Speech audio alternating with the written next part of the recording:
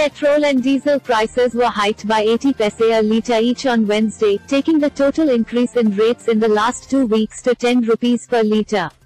Petrol in Delhi will now cost 105 rupees and 41 paise per litre as against 104 rupees and 61 paise previously, while diesel rates have gone up from 95 rupees and 87 paise per litre to 96 rupees and 67 paise.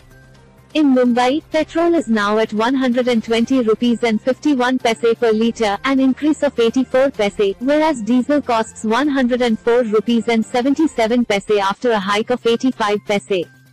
Red petrol, diesel prices in India are rising even as global oil rates slump. Here's why rates have been increased across the country and vary from state to state, depending upon the incidence of local taxation. This is the 14th hike in prices since the ending of a 4.5-month-long hiatus in rate revision on March 22.